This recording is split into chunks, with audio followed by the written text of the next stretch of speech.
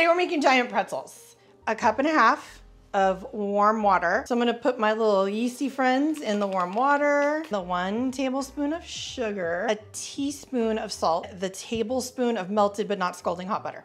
Whisk it together. This is 4 cups of all-purpose flour. So you wanna put 3.5 to 3 3/4 cups of it in, and the last 1/2 cup, we're gonna see if it needs it.